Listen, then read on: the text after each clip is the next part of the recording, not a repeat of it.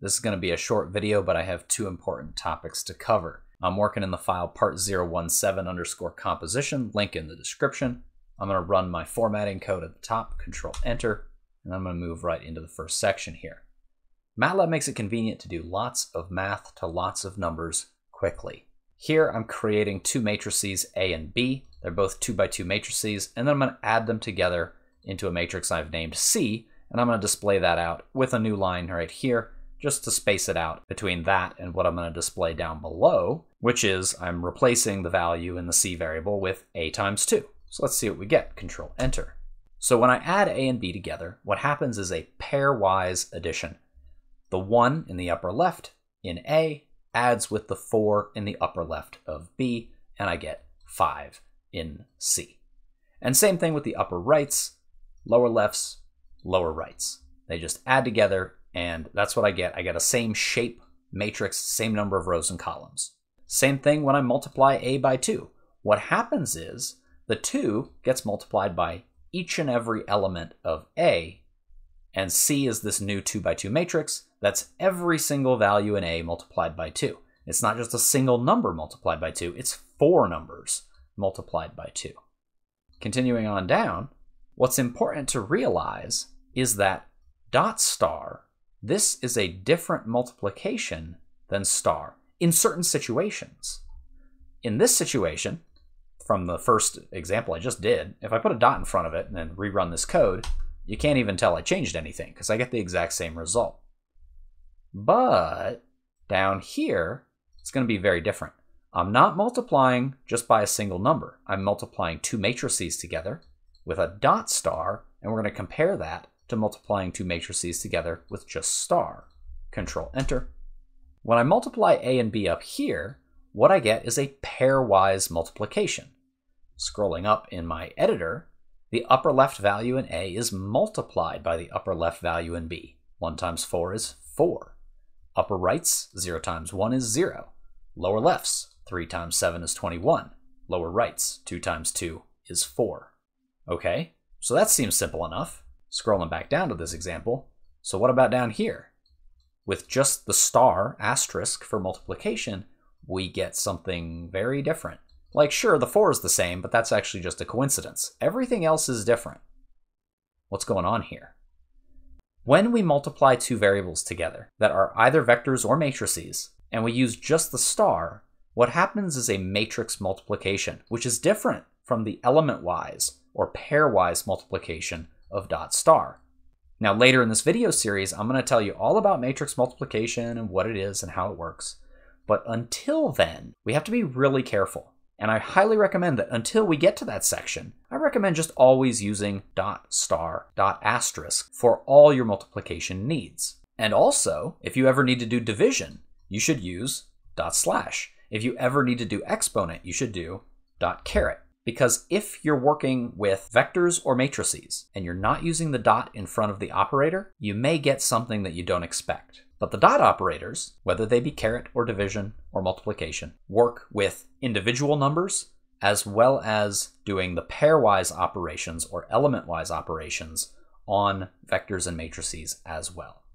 Basically, dot star works the way you expect, just use it. If you know enough to know about matrix multiplication and matrix division and matrix exponentiation, fantastic, but we're going to get to that in a later video. Continuing on down to this section. So that dot star, A times 2, it works whether you use dot star or whether you don't use dot star. I'm going to run it again. You can't even tell. Same result. But that's because I'm multiplying by a single number. It's a very different thing when I'm multiplying matrices, whether I use the dot star or the star. And it's the same with vectors. So here, I'm going to raise the vector v to the vector z power. Run this section, Control Enter. So there's v, 1, 2, 3, 4, and there's z, 2, 2, 1/2, and the result I displayed out transposed. I probably meant to suppress these, so with a semicolon, but it's fine. Now, how did I get this 1, 4, 3, 2? Well, I raised 1 to the second power for the 1. I raised 2 to the second power for the 4. I raised 3 to the first power for the 3, and I raised 4 to the half power, same as square root, to get the 2. If I tried this without the dot, Well, it gives me an error. Error using this, incorrect dimensions for raising a matrix to a power, because it's trying to do a different operation. An operation which I will explain in a later video. Continuing on down. Now, it's not to say that we can't screw up our calculations just using like plus and minus and star and whatnot. And on that note, by the way, you don't need to use dot plus or dot minus. There's no such thing. The addition and subtraction, it'll work fine just as is. Keep using addition and subtraction as just the plus sign, just the minus sign. But like I said, things can still go wrong. Perhaps you can anticipate what's going to go wrong here. I'll run it. And the error is arrays have incompatible sizes for this operation. I tried to add a vector of 3 values to a vector of 4 values. Well, one of them has an extra value. They don't pair up, and Matlab doesn't know what to do with that. Now, if either v had one more value or z had one fewer values, it would all work out. Continuing on down. The transpose. We've already seen the apostrophe used to help with displaying vectors. So when I run this section, Control Enter, and then I scrolled up. So here's how v displays out when you just display v. This is the result of running this line right here. I think it displays much better with a v apostrophe, and we can read out the numbers with all this like column 3 through whatever on each line. So there's the result. I think that's nice and easy to read. And all I needed to do was put an apostrophe after v. Continuing on down, now v with the apostrophe is actually the same as transpose parentheses v. And I'm going to show that here. So I'm actually going to rerun my code with a wider command window so that it fits better. All right, so here is my original matrix M shown there. It's got 3 rows and 5 columns. And when I transpose it and display out the result, it's 5 rows and 3 columns. I changed the original by setting the original variable m equal to its transposed self, and then I displayed it out. Continuing on down a little bit, and then I used the other transpose function, transpose written out with parentheses, to transpose m back, and it goes straight back to the original. Again, I think I meant to suppress this line. That's why it displays twice, is because I did not put a semicolon here. So 2 transposes undo each other. Now I have to confess, I said that the apostrophe and the word written out are the same thing. If you're dealing with complex numbers, they are not exactly the same thing. Look it up, that's a topic for a later video. But for real numbers, the apostrophe and the word transpose are the same thing. Why would you use one or the other? In fact, some people might say, well, why wouldn't you always use the apostrophe? It's much easier, quicker to write out. Well, one advantage of this, and I am being serious when I say this, is that it's easier to notice. When you are trying to debug your code, you've got a problem in it, you're not sure what it is, trying to figure out maybe you have too many or too few transposes. Well, these are a lot easier to see and recognize as a transpose than a little tiny apostrophe and seeing where that fits in. Also, the apostrophe is used for other things, which can be confusing. So writing out the transpose function as the word transpose and then parentheses, and inside the parentheses whatever you want transposed, I think is actually a pretty good idea. Continuing on down, ellipses.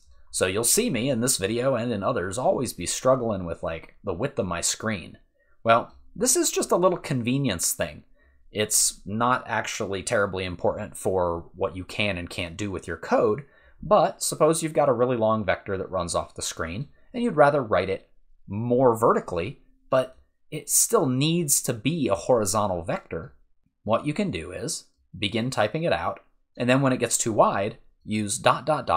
or ellipses to then move down onto the next line. This is effectively telling Matlab, hey, the next line right here, I want you to treat it as if it was on that previous line. So it's very much as if I just deleted all that and put it all up on this line here. In fact, when I run this code, although it's not well organized to read in the output, the vector f created on this line is exactly equivalent to the vector f created here. And the ellipses are mandatory. If I don't have them, I get an error because Matlab thinks I'm trying to create a matrix where this is row 1 and this is row 2. But again, the ... ellipses tell Matlab treat the next line as if it's just a part of the previous line. I should have said this at the beginning, but I'll say it now. All of this code works perfectly in Octave and exactly the same as it does in Matlab throughout this entire document. Continuing on down, composition. We can combine and nest and put together different vectors and matrices as long as the dimensions match up, as long as we're putting square pegs in square holes and round pegs in round holes. So let me run this section. Let me resize and then run this section. And I might not be able to quite fit it on the screen. Oh yeah, I can. Okay, great. There is a downside to using such a large font. All right, I fit it. I create a vector named b. My variable names are terrible here. They're meaningless and they're capital letters. These are bad variable names, but we're going to deal with it and move on. B is a vector with 2 elements, so 1 row, 2 columns. Display it out right there. And then what happens here when I say s equals square brackets, a number, comma, b, a variable? And not only just like a numeric variable, but a vector variable with 2 values. Well, what ends up happening is Matlab says, okay, you want the 4 first, and then the rest of your vector is going to be the numbers in that other vector. 1.5 comes next, and then 3.1. So S then is a 1 row, 3 column vector, and we can verify that by asking for the size of S, hit enter, 1 row, 3 column. Then continuing on down, I create a matrix named T. I'm using the word matrix to mean 2-dimensional organizational structure, usually of numbers, and I'm using vector to mean 1-dimensional. So T here is going to be a matrix. I use the square brackets. The first row of T is going to be 1, 2, 3. I use a semicolon to indicate that I want to go down onto the next row. And what do I want that next row to be? I want it to be a copy of the contents of S for 1.5, 3.1. I could also have written this code out without the semicolon as long as I hit enter and move that S down to the next line. I'm going to rerun it, control enter. Well, I resized my screen, but trust me, it's the same thing. There we go, it is the same thing. But this doesn't work right here.